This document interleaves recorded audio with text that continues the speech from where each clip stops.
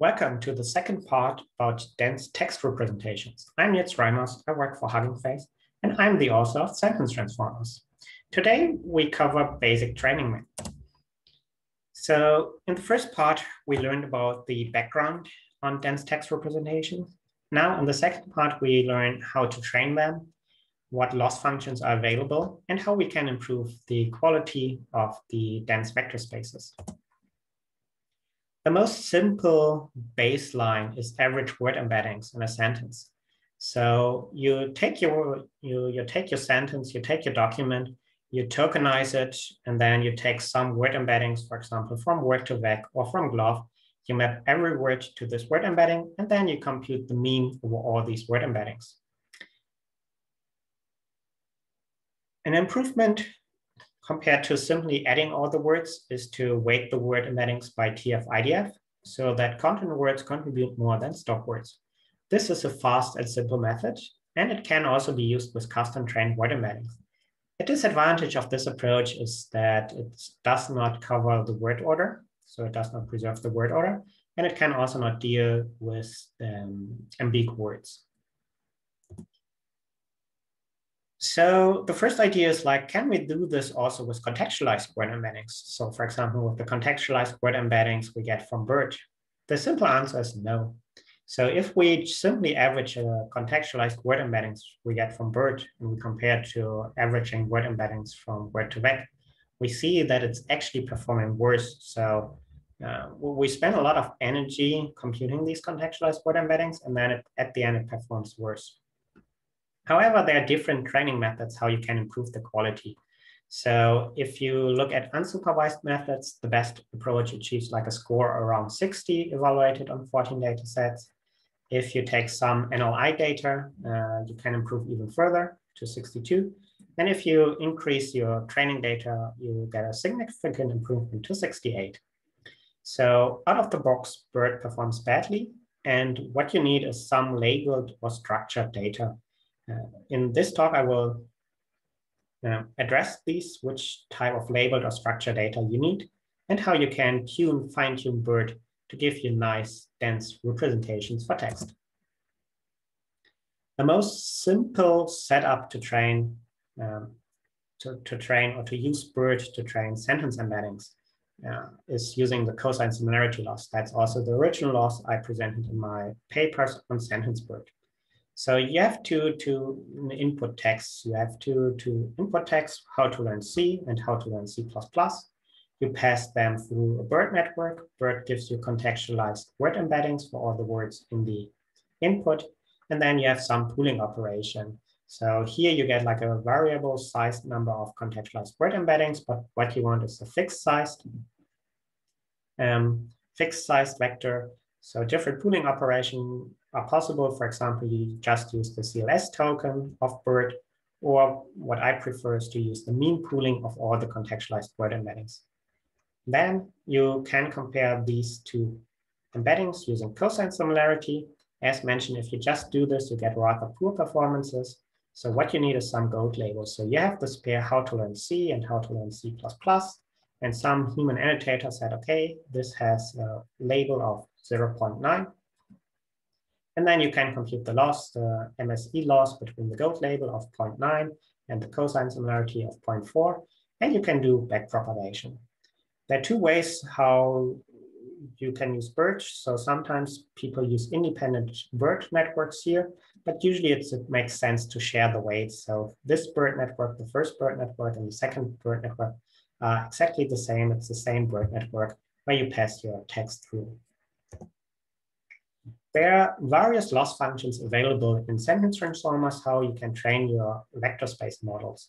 So there's, as mentioned, the cosine similarity loss. Then there's like some softmax loss, some constructive and non-constructive loss, triplet loss, different batch triplet losses, mega batch margin loss, and multiple negative ranking loss, and several more.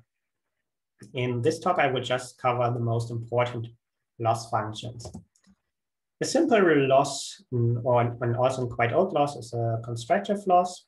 Here you have positive pairs and you have negative pairs. Positive pairs, you want to pull them together in the vector space, and negative pairs, you want to push them away in the vector space.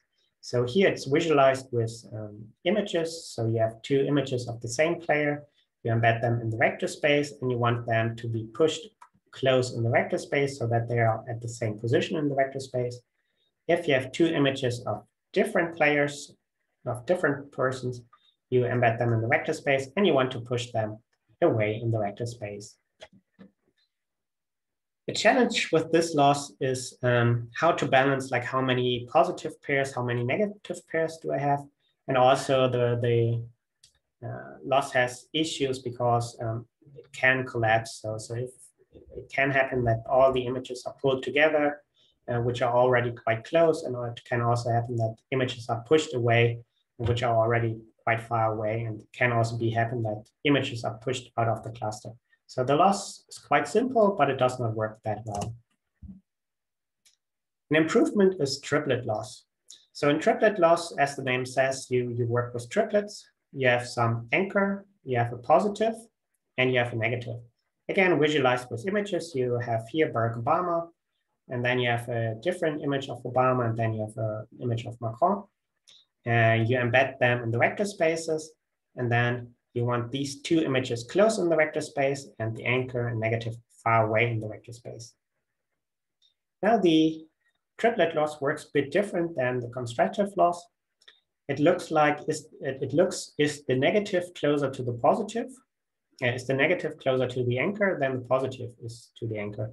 So if the negative is closer to the anchor, it will push the negative further away, and it will pull the positive closer to the anchor.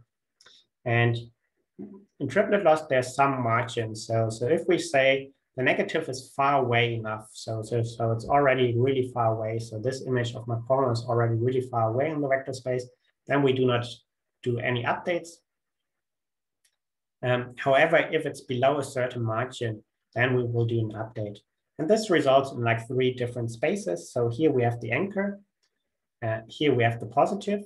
If the negative is somewhere here in this red area, we call it hard negative because it's closer to the anchor than the distance between anchor and positive.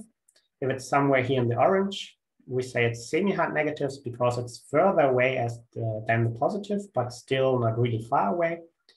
And when it's outside here, it's an easy negative because it's already really far away from the positive, and it's easy to distinguish between anchor and positive and anchor and negative. To work well, this requires good triplets, and this is not always easy to get, and can be really compute inefficient to find these triplets. So when you learn vector spaces, you have to optimize the global and the local structure of vector spaces.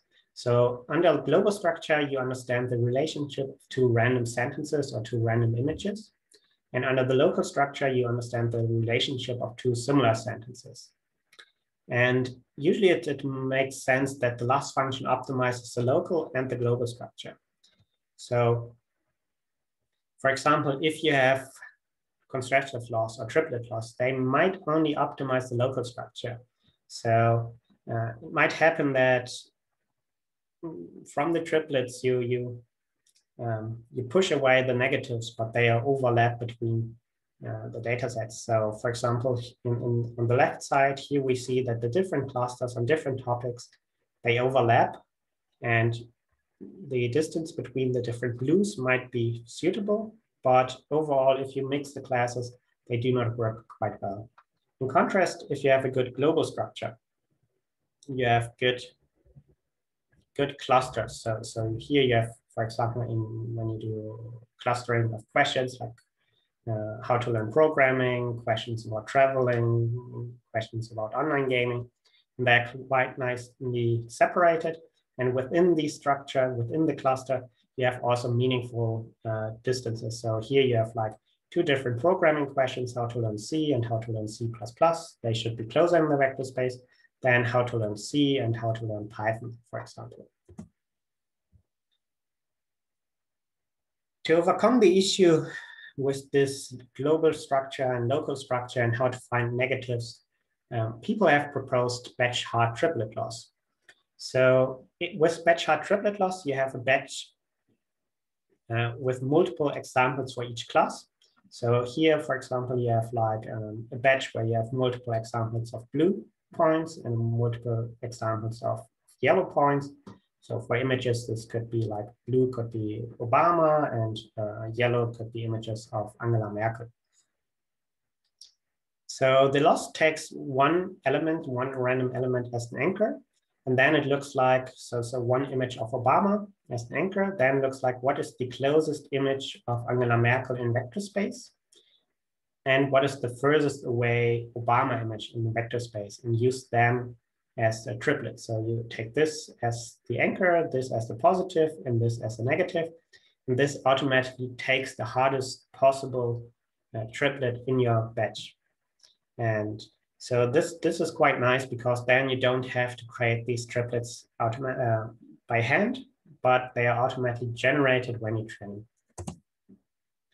A loss that is quite successful for text and also images is multiple negative ranking loss. So for multiple negative ranking loss, what you need is you have some positive pairs, anchor and positive. It's quite flexible what you can use there. So for example, in question answering, you can take a search query and the answer passage. In duplicate question mining, you can use the question and some other question which was marked as duplicate. Or you can use citations from scientific papers, and you take the paper and the cited paper. What you want is that the anchor and the positive are close in the vector space. So the query and the answer passage is close in vector space. And it should be far away for all the other passages, or all the other positives in the vector space. So the idea is that it's unlikely if you take two randomly selected questions that they are similar, or sentences. So if you have a query, how many people live in Darmstadt, and you have the answer to that, and you take some other random passage from Wikipedia, it's quite unlikely that it also provides the answer to your question. So what we want as vector space is to, here we have the anchor. We want to pull the P1 close to the anchor and push all the other P's far away in the vector space. And that's also why it's sometimes called training with in-batch negatives. So how do you compute this loss? The computation is quite easy. You compute it with cross entropy. So you have some A given, some anchor given, and you want to find like what's the correct answer. Is it P1, P2, or P3? So you compute the score between A1 and P1, between A1 and P3, and between A1 and P2 and P3. And then you simply do cross entropy loss with the gold label 100. So you know this is the correct answer we want to have. We want this to have a high score, high cosine similarity, and we want this to have no cosine similarity. And you do simply training with cross entropy. It's quite easy to improve the quality with this training objective. So you simply train with larger batch sizes because this makes the task more difficult and you get better results. So for example, if you have a query like how many people live in Darmstadt, and there are like 10 passages, one passage is providing the answer, the correct answer, it's quite easy to identify this one passage. However, if there are like 1,000 passages or 10,000 passages, and I have to choose like, okay, which one of these 1,000 passages is providing the correct answer, this is a lot harder. And as we see, with increasing batch size, the performance significantly goes up. So here we see the performance on MS Marco, which is a well-known data set for semantic search based on search query from Bing.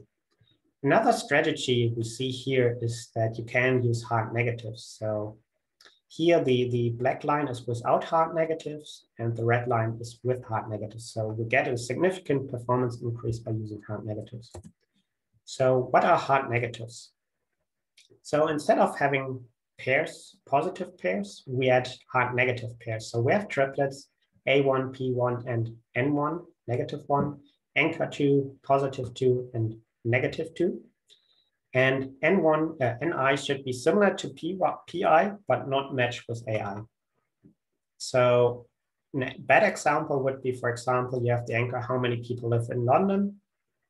The positive passage is around 9 million people live in London. And a bad negative passage would be London has a population of 9 million people. We as human knows, okay, this is not really a negative one. Good example would be as a negative, around 1 million people live in Birmingham, second to London.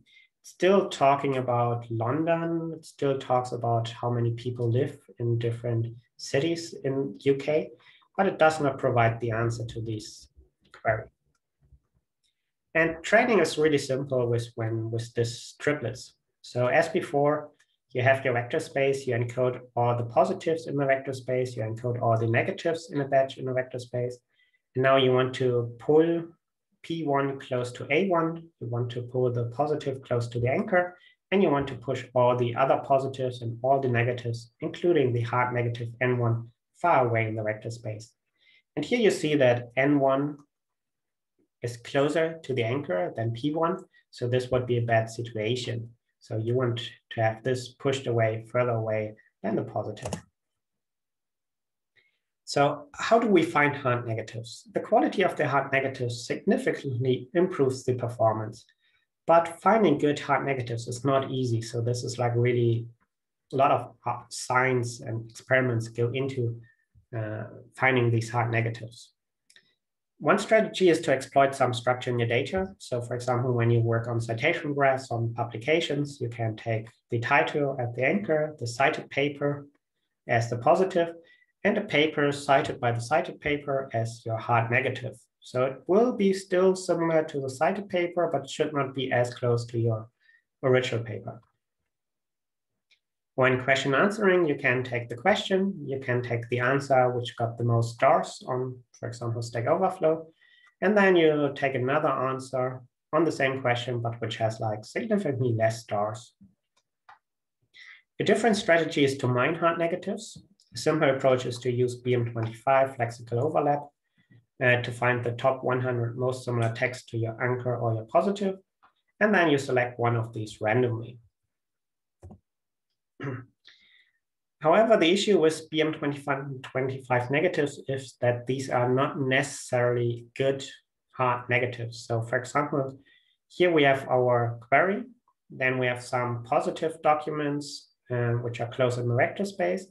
And then here in the orange, we see these are like BM25 negatives. And sometimes they are really simple, even set they have a lexical overlap, they can be really far away in the vector space.